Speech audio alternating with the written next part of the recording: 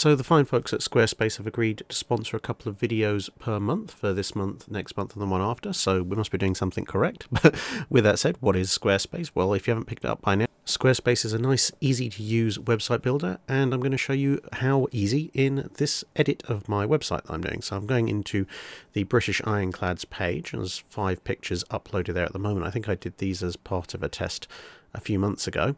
So I'm going to go into Edit. I'm going to select the pictures. You can see I've got some pictures there. Then I'm going to pull up my menu of my second album of British Ironclads, select all the ones of HMS Devastation except for that duplicate, drag them in. There is a file size limit, so I'll have to downsize some of those pictures and re-upload them at a separate time. But notice that doesn't cause the upload to fail, it just means the ones that are too big don't upload, so all the others upload, and I'm leaving this one running purely in real time so you can see how quickly it handles things. Now obviously some of these things will be mitigated by your own internet speed, but you can see the interface itself and the way of doing it is an absolute doddle. So I'm just checking there to see if some of my specifically named and dated ship pictures made it in, and some of them did. So then I can select this one because I know the date, 1873, and HMS Devastation 1873 goes in. That becomes the title or the caption for that picture. And this one's at sea, so I can label it at sea. That's done. I can scroll down. Pictures are now there and all happily titled. Now, bearing in mind, I do have to investigate perhaps later on formatting, because some of these you can see they're a little bit cut off because they're all to the same format. But if I open them in a new tab, the whole picture is actually there to enjoy. So if you want to build a website for whatever purpose, then head over to squarespace.com for a free trial. And if you decide to stick with it, then go to squarespace.com/Drachinifel. And that'll give you 10% off your first purchase of a website or domain. So once again, thanks to Squarespace for sponsoring the video, and let's get on with the show. So, not content with giving you Drach's worst ships, the wonderful people on Patreon have voted for what are Drach's top 5 best engineered ships of all time, or at least for the period that the channel covers. So that's what we're going to be discussing today, and we are going to look at a curated list, because if you ask me to list my best engineered ships, it would be a lot longer of a list. And also, you know, some nations have a better track record of producing well-engineered ships than others, so it would be a somewhat weighted list. But since we are limited to 5, I'm going to take some choices from my top 5 across the board from different nations and see how we'll stack up there. And of course, this is a subjective list because it is my choices based on my experience as both a naval historian and as an engineer. So I suspect that other naval historians who perhaps have different backgrounds, or you yourselves who may value different things as priorities over my engineering background, might come up with different choices, and that's entirely fine. Put your own top 5 lists in the comments below. It'd be interesting to hear. So in no particular order, we're going to start with one that just about falls within the scope of the channel, as she did at one point serve as a troop ship and therefore was involved in naval activities, and that would be Brunel's SS Great Eastern. Now, for almost anybody with a background in engineering, with perhaps the exception of the astronautics and aeronautics engineers, SS Great Eastern is up there as a shining example of engineering achievement. Not necessarily great commercial achievement, but as an example of what someone can do when they put their mind to it, she is a stunning accomplishment. And you've got to bear in mind just where she sits in the timeline, which makes her even more of an engineering accomplishment. She's ordered, built, launched, and commissioned in the 1850s. So she doesn't predate iron warships. Iron warships had been tried before this. They hadn't really worked out, and it would only be the armoured iron warships of the 1860s that started the trend of armoured vessels. The previous ships had just had iron hulls instead of wooden hulls. But still, Great Eastern predates the introduction of viable iron warships into any navy, and she does so on a scale that makes even HMS Warrior seem small. Any picture or illustration of her that has other ships alongside her essentially turns any ship, up to and including full-on sail frigates, into something that more resembles a ship's launch. She is absolutely gargantuan, to the point, as I made when I did the 5-minute guide on her, that the Royal Navy would not have a ship in service that exceeds her displacement or size until the 1910s. So for well over half a century, there was no warship on the planet that exceeded her dimensions or displacement. And, well, there wasn't any ship on the planet that exceeded her dimensions or displacement for a good few decades, although ocean liners did start to overhaul her towards the end of the 19th century. And, of course, she's built by Isambard Kingdom Brunel, a man who never does anything by halves. He'd already built what was at the time of commission the largest passenger ship in the world with the Great Western, which was also one of the first steamships to complete the transatlantic voyage and managed to grab the blue ribbon literally less than 24 hours after the first winner of it got it. He then built the world's first iron-hulled, screw-driven steamliner in the form of SS Great Britain, which was another example of his remarkable engineering prowess, because SS Great Britain ended up surviving both being beached in a storm and then being abandoned in the Falklands for almost a century before being brought back and restored to the state that she's in today. He also built a number of bridges that were the world's largest of their type at the time, and pretty much all of them are still standing. Again, testament to the fact that he could really design things to last. But then along comes Great Eastern. Now, fair enough, Great Eastern does horrifically bankrupt pretty much anybody who ever touches her, because she is an absolutely colossal beast, and no one can quite figure out what to do with her. Brunel's built her to be able to sail to Australia and back, taking into account the inefficiencies of steam propulsion at the time. So she's got sail power, steam power, and the steam power is divided between screw propellers and a pair of giant paddle wheels.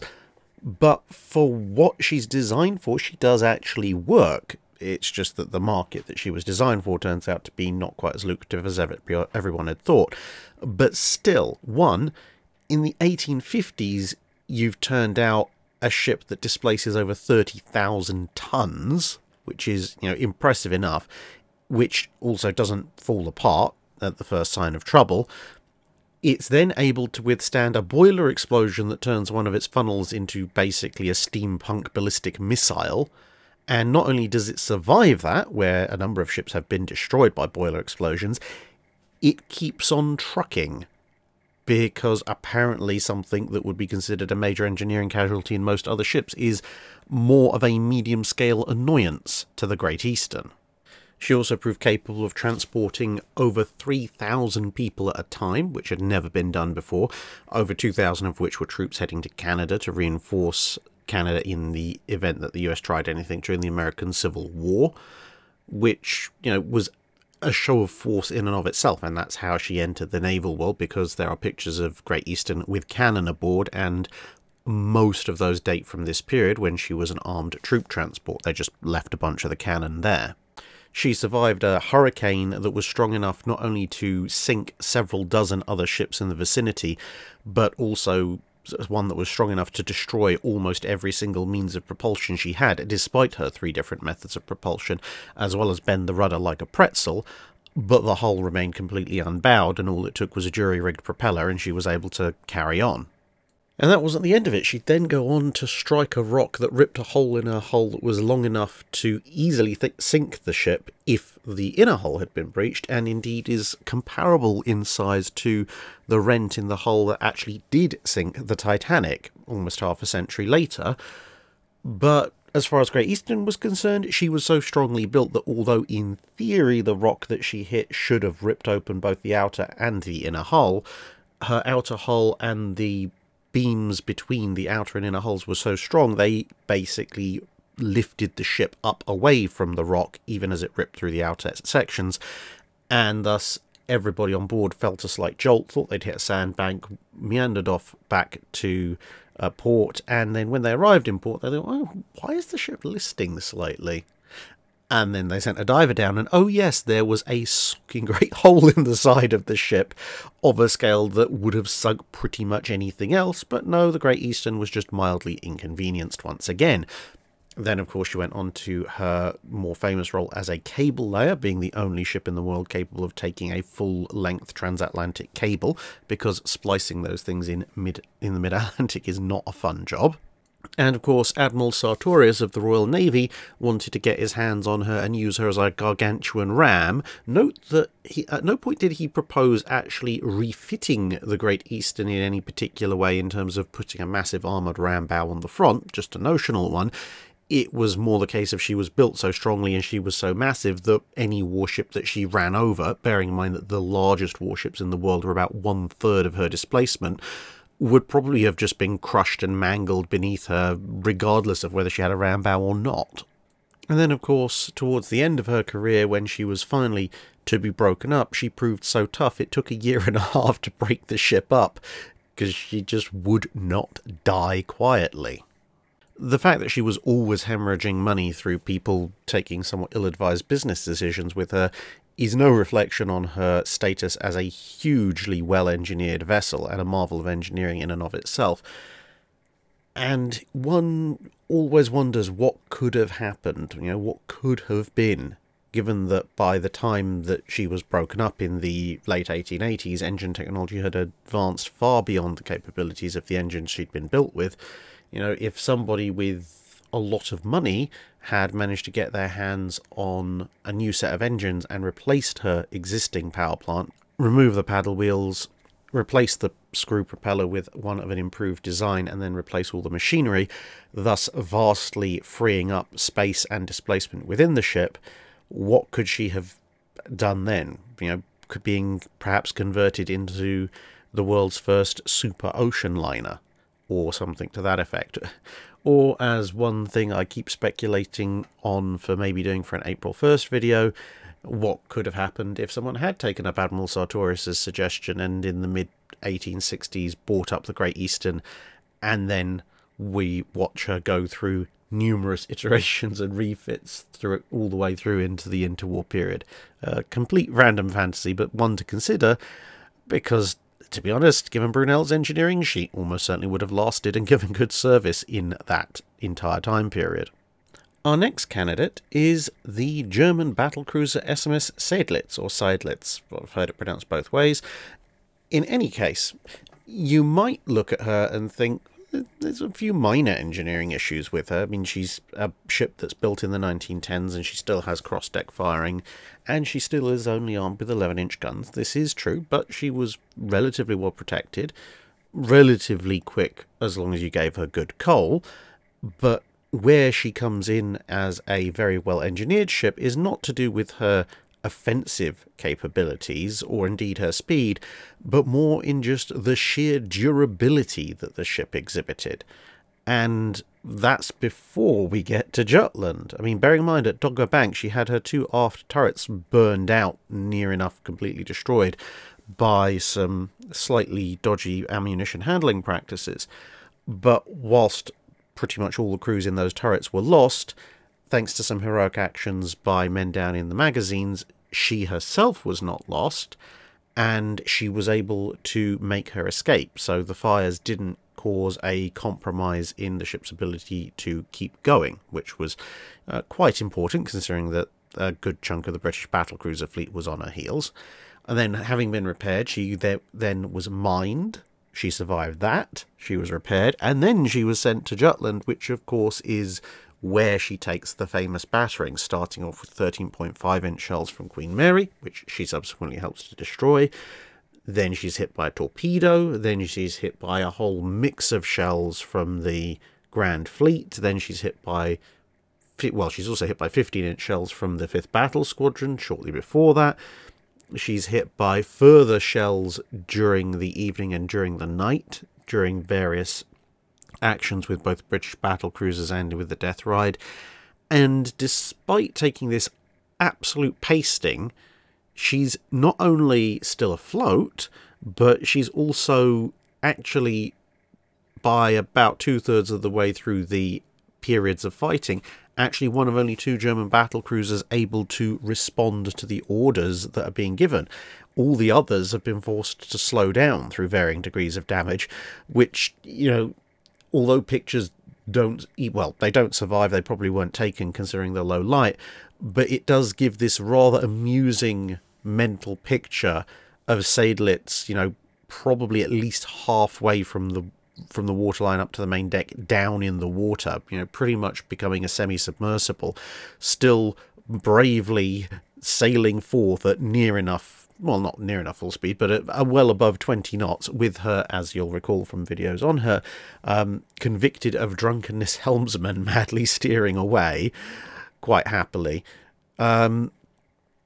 It just showed an insane level of durability for this ship in particular, which is ironic considering that her successors, the Der Flinger class, were not in anywhere like as good shape, and indeed, obviously Lutzow herself would end up being sunk by considerably fewer hits, although that does also illustrate the importance of where you hit something as much as just hitting them in the first place. She also has a fair bit of luck on her side, as well as good engineering, because not only is she able to contribute to the destruction of Queen Mary, she's also able to score the one and only hit that the entirety of the High Seas Fleet would score on the Grand Fleet when she hits HMS Colossus with a shell. Now, yes, of course, Marlborough was also torpedoed, but we're talking about gunfire here. And then, although she is succumbing by fractions to the wounds that she's taken, she manages to manoeuvre her way on her own, again with a bit of luck, because Agincourt spots her but ignores her, all the way to the Jade Estuary, where she's not quite able to clear into the harbour. She has to be lightened, but she manages to just about stay vaguely above water long enough, with the assistance of some tugs, to get into the harbour, where, once she's alongside, she promptly then sinks at the quayside, but never mind, it doesn't matter, because at that point the water's shallow enough. So, just in terms of the absolute level of damage that Seydlitz takes and manages to get her crew home, relatively speaking, safely, that just speaks to a absolutely fantastic level of engineering present within her for durability.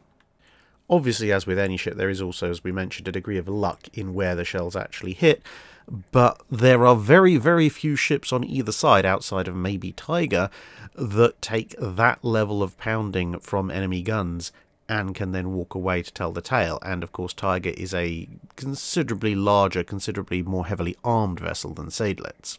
So it shouldn't be a surprise that Seydlitz takes her place amongst my top 5 best engineered vessels.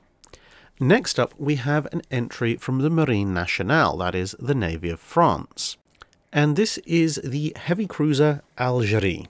Now, Algerie is a remarkable engineering achievement on a couple of grounds. Firstly, she is, in my opinion, the best treaty-compliant heavy cruiser of the interwar period. And secondly, she got there from possibly the worst of all starts compared to other nations' heavy cruisers. So we'll cover that second bit first, because France built 3 sets of heavy cruisers during the interwar period. You started off with the Duquesnes, then the Suffrens, and then finally Algerie, which was a one-off. Now, keel laying between Duquesne and Algerie is only separated by approximately 6 years. But Duquesne and her sister ship were, quite frankly, in my opinion, as an engineer, awful vessels. Sure, they had the armament and the speed of a heavy cruiser, but in terms of protection, the Duquesnes, well, you think the Pensacola's a bad, go and read the Duquesne statistics. The Duquesne's armour effectively seemed to exist to repel machine gun bullets and to initiate the fuses on anything larger than that. A particularly aggressive destroyer commander could probably have taken a Duquesne apart in fairly short order, and the Suffrens were not exactly a massive step up in that particular realm. But in less than 6 years, the French turned that around from producing some of the worst heavy cruisers ever to arguably one of the best heavy cruisers ever, at least in terms of treaty limitation cruisers. And that in and of itself is a remarkable feat of engineering. You don't see that many utter disasters rescued so quickly when it comes to major warship builds. But the part I mentioned first about her being arguably the best treaty-era, treaty-compliant heavy cruiser, that requires a little bit more explaining. Now, of course, heavy cruisers, and indeed all cruisers initially, were limited to 10,000 tons and 8-inch guns by the Washington Naval Treaty. And everyone had their various attempts at it. So the Japanese built the Miyokos, the British built the Counties, the Americans built the Pensacola's, the Italians built the Trentos and the Triestes, and the French, as we said earlier, built the Duquesnes. Now, everyone had their own ideas how to follow on. The British basically didn't. They built a bunch of counties and then a couple of diminutives in York and Exeter, and then gave up the idea. The Japanese would go on to build the Takaos after the Miyokos, and then quietly engineer the Megamis, and obviously build the Toneis. Then the Americans built a series of different developments from the Pensacola's before eventually winding up with the New Orleans.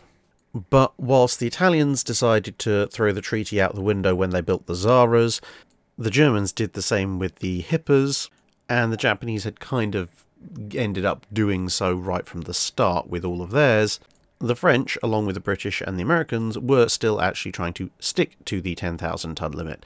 But that 10,000 ton limit was coming up with some fairly serious limitations because it had been designed to give a relatively balanced all-round cruiser in terms of speed, protection and firepower in the early 1920s, when anti-aircraft armament, amongst other things, was not considered to be an absolutely massive priority. Whereas by the middle part of the interwar period, it very much was a significant issue. So you had this dichotomy of you needed a cruiser which had to go a fair distance, so it had to have a fair amount of fuel. It had to go fairly quickly, i.e. at least 30 knots, and in almost every case faster than that. It had to carry a main armament of 8-inch guns, usually again as a minimum 8, unless you're building a diminutive like the York class. And in an ideal world, it also had to carry enough anti-aircraft guns and secondary guns to deal with potential attack from that vector, and it had to carry enough armour, again ideally, to protect it from its own weapons or guns in that calibre at a reasonable battle range. This was not something that any other treaty cruiser really, bar one possibly, managed to pull off.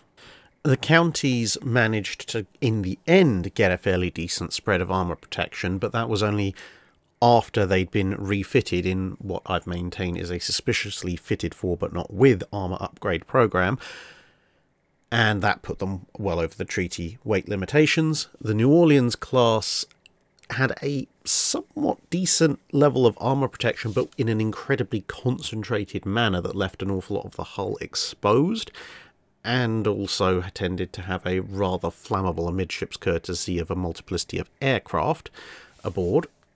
And as we mentioned, everybody else was just ignoring the treaty entirely. Then enter Algerie. So she has 8-inch guns, so a perfectly respectable heavy cruiser armament, and there's nothing particularly wrong with the guns either. She manages a battery of 12 3.9-inch or effectively 4-inch guns for her secondary anti-surface and heavy AA, which is in excess of what the other two competitors managed, the New Orleans and the Counties in their later refit form, both managing 8 heavy AA guns. Then there's a smattering of light anti-aircraft guns, but of course, pre-war, what counts as a light anti-aircraft gun is very variable and very limited, and so it's a little bit unfair to look at that aspect in the future, because obviously once you get the heavy 20mm and 40mm refits to the New Orleans and the Counties, they start again going over the treaty displacement limit, and Algerie doesn't get the chance to do that because of circumstances in the war. But her light AA fit of 37mm and 50 cal guns was not bad for the interwar period.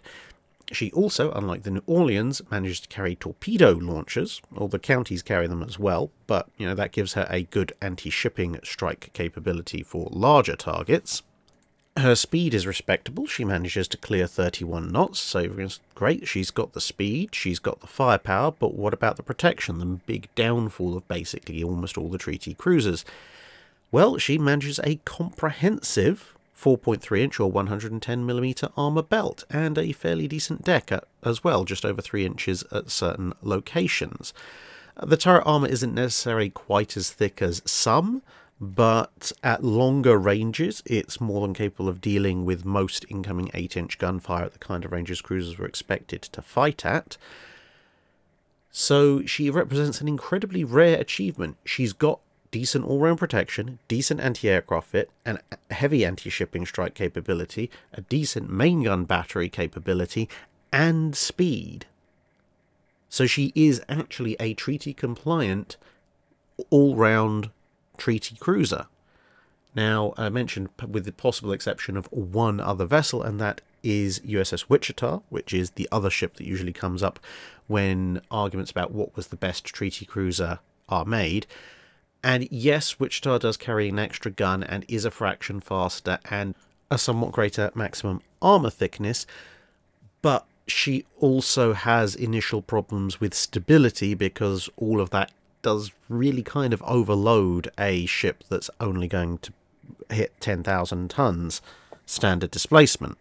And it leaves her with very, very little room for upgrades during the war. Now, that's not to say Wichita was a bad ship once they figured out how that they could address those stability issues. She was a fairly decent vessel, but as a 10,000 tonner, she did have her engineering flaws in the realms of stability, and she needed to go over that in order for those issues to be corrected, whereas Algerie did not have those stability issues, and therefore remains, to my mind, the best all-round 10,000 ton treaty-era cruiser.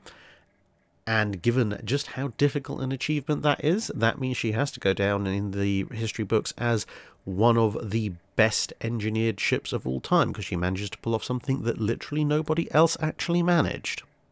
So we're only down to 2 more candidates, and the next candidate I'm going to put in is HMS Victory, Nelson's flagship. Now, the reason why she's one of the best engineered vessels of all time actually has very little to do with Nelson himself. It's more to do with the capabilities that she brought to the field, capabilities that were still front line decades after she was first launched. Now, bear in mind, we are being a little bit generous here by going with when she's launched rather than when she's laid down, because that stretches things back even further. But nevertheless, when she is initially launched as a 100-and-something gun ship of the line, the exact number tends to vary throughout her career, she actually represents an incredibly good first rate. She carries a heavy battery. Some first rates had been hampered by not being able to carry some of the heaviest guns in their lowest gun decks. So she's able to carry a pretty nasty punch.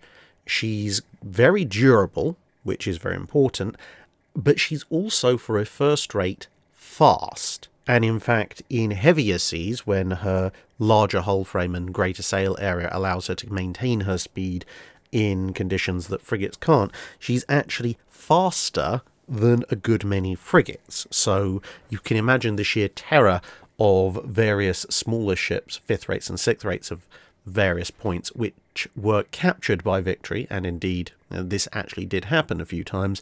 If you're a small frigate thinking, okay, well, here comes a big first-rate ship of the line. Now, if it's a third-rate, maybe you have to worry a little bit, but you can usually outsell them. But a first-rate, come on, they're big, they're heavy, they're nasty, but I'm a frigate, I'm going to be faster than it. And in good weather, you notice after several hours, or maybe a day or two's chase, that massive, great killing machine is still there, having either slightly gained, kept pace, or maybe only fractionally fallen back. This is worrying, but hey, you're a frigate. You've still got your lead. You can keep going and get to a friendly port, but then the weather starts to shift, and the seas get heavier, and the winds get harder, and you start having to shorten sail in case you blow out a mast, and, well, you're losing speed because you're going up and down and all over the place in the waves, and then you look in the background, and then silhouetted against the stormy skies by a lightning flash, you notice the monstrous shape of a first rate, and it's closing you down. Oh dear. That's what happens when frigates try and tangle with HMS Victory. And HMS Victory goes on to take part in a number of different battles against the French, the Spanish, and the French and the Spanish put together, as well as a few other people who decided to get stuck in at various points. And she consistently performs well. Not only is she fast, she's agile, and as mentioned, she delivers one heck of a punch. She's a comprehensive all-rounder that manages to avoid almost all of the pitfalls involved with normal first-rate construction. To such a degree that when 3 decades or so have passed and the Royal Navy is looking to do a serial production run of first rates, which is something that they effectively have never actually done before, and they start to draft the lines for what will become the Caledonia-class 120 gunships of the line, they don't go with a clean slate design. They don't go with even adapting some of the theoretically more modern French and Spanish designs that have been captured and brought into service over the past, half a lifetime.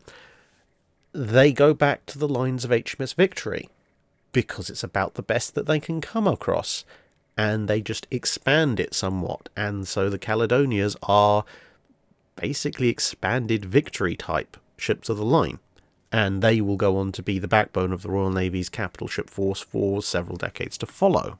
Now, to give you some idea of reference of just how much of an issue this actually is, now, we have to acknowledge, of course, that the rate of ship design and technology was not advancing at quite the same pace it was during the 20th century, but nonetheless, it was advancing, so to take a 30-year-old design to base your brand new design off of was still a fairly interesting step to take.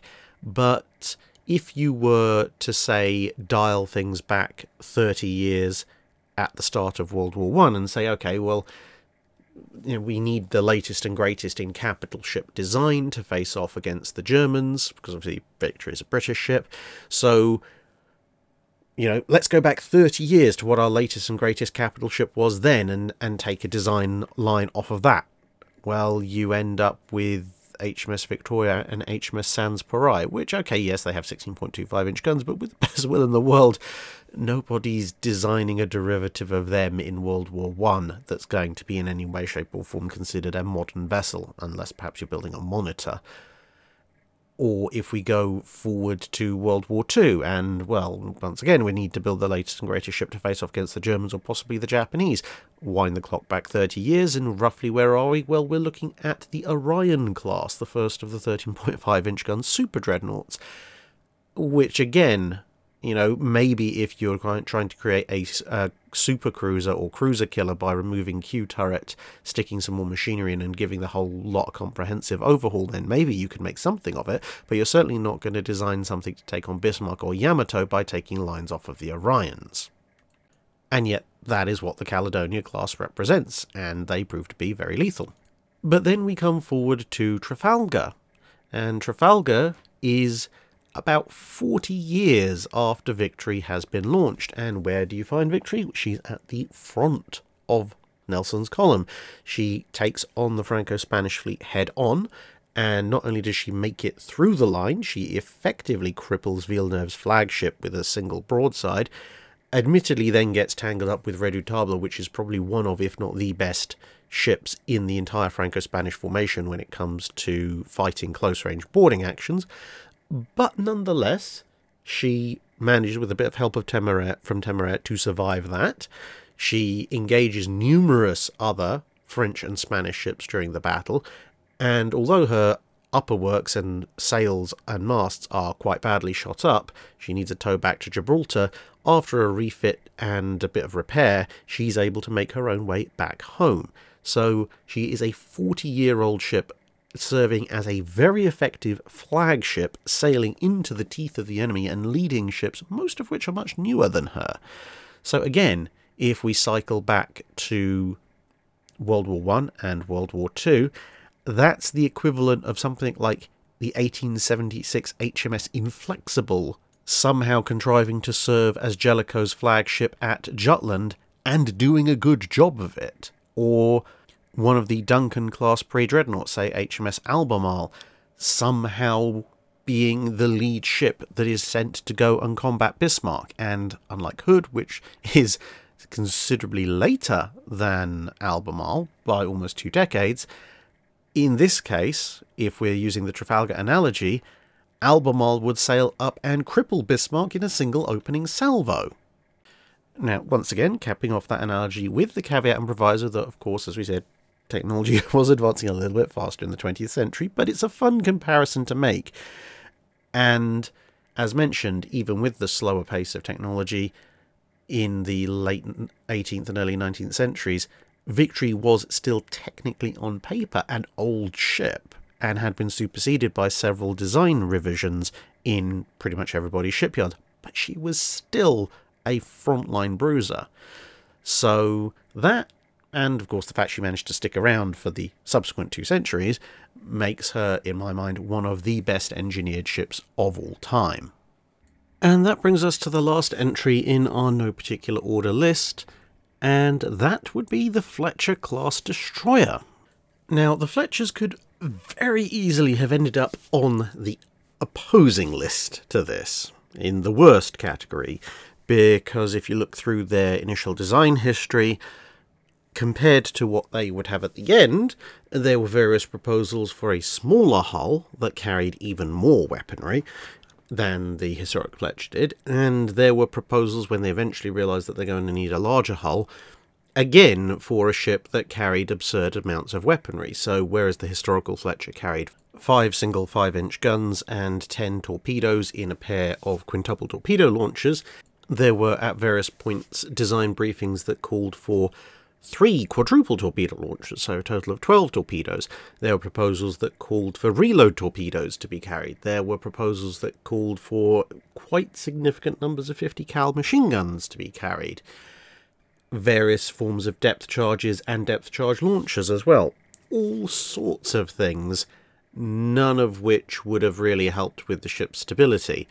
But, as it turned out, they managed to cut through all the bureaucracy, they managed to cut through all the nonsense, and they ended up going with a large hull with the aforementioned historical Fletcher-class weapons loadout, and they also managed to incorporate a bunch of splinter-proof protection plating along the ship's hull. Now, this was a very important measure, and this is one of the reasons why they sit up there as well-engineered ships, apart from the reduction from the insane weapons, is because one of the things the US had observed when they were finalising the design, learning from the wartime lessons from late 39 and 1940, was that destroyers obviously historically did not carry armour, but a number of destroyers had either been damaged or in some cases even partially or fully lost as a result of splinter and blast damage from bombs that had missed them, and in some cases missed them by up to 50 yards. And what was happening was that the blast and the splinters from that near miss were still punching straight through both the sides of the hull and bulkheads and causing leaks, severing lines and damaging machinery, which could either combine with other damage or cripple the ship and therefore cause other damage, which would eventually lead to the ship being lost. Now, on the Fletchers, they decided, right, well, if we're going to have the big hull, we're going to have the protection, therefore we can also make do with some speed, but, resist the temptation to suddenly start sticking extra torpedo launchers on. And you ended up with a ship that had a fairly roomy hull. It had a fairly hefty anti-surface armament. Only very few destroyers during the war would have better. A respectable anti-ship armament in the form of its torpedo launchers. It had protection against anything other than a direct hit. Now, granted, his Fletcher-class sides were not going to stop any shell of any particular caliber, except for maybe rifle-caliber bullets, but it meant that you actually had to hit the ship to do some serious damage rather than just getting splash damage in.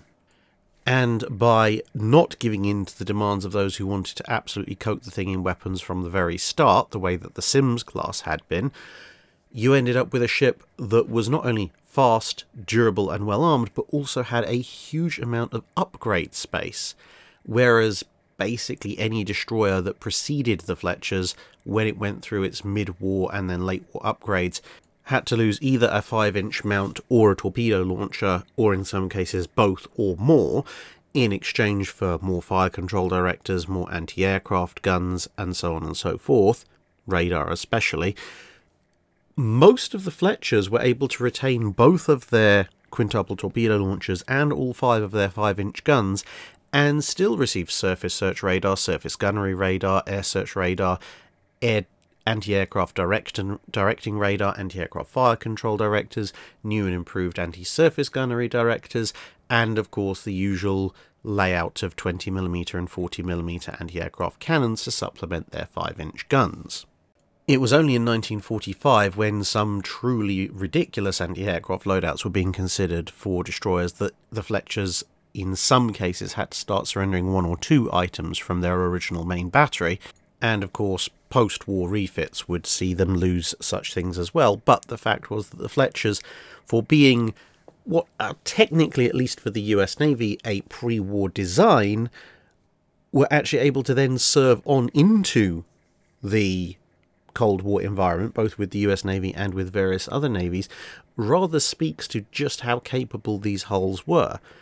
Because when you look at everybody else, well, to be fair, the Kriegsmarine had basically no destroyers left, neither did the Japanese Navy, but when you look across the Atlantic to the Royal Navy, when the Royal Navy came into its post-war environment, pretty much all of the pre-war and many of the wartime destroyers were either scrapped or went into reserves. To get to a British class of destroyer that survives much past anything like the early to mid-1950s in anything other than a reserve or training role, you have to pretty much reach mid-war production, so 1943, 1944 and onwards, and even then most of them aren't viewed too favourably. You basically have to get to end of war production with things like the Battles and the Darings in order to get ships that reliably get through into the 1960s. Whereas the Fletchers, which started to enter service in early 1942, would actually stay in commission in the US Navy at least until broadly the early 1970s, and in some navies much later still. And they'd proved their durability in wartime as well. Despite almost 200 vessels being completed, less than 24 were lost, many of them to kamikazes, but even then, most Fletchers that went down didn't take too many of their crew with them. A lot of the time, the majority of the crew were able to get away safely, because even when fatally compromised, it would take a while for something as tough as a Fletcher to go down. So for their all-round durability, their fantastic ability to take upgrades, and their incredibly long lifespan, the Fletcher class definitely tick all the major boxes for their entry on the list of extremely well-engineered ships. And they also got the last laugh in as much as, although being succeeded by the Sumner and Gearing classes during World War II, the first major class of US destroyer built post-World War II, the Forrest Shermans, actually owe most of their initial design specifications to the quest for an improved Fletcher rather than an improved Gearing. So that's my list of Drach's top 5 best engineered ships from across the world. What do you think? Do you think something else should have been on the list? Do you think one of those ships shouldn't be on the list? Or do you have your own completely different list, and why? Let us know in the comments below, and I look forward to the discussion. That's it for this video. Thanks for watching. If you have a comment or suggestion for a ship to review, let us know in the comments below. Don't forget to comment on the pinned post for dry dock questions.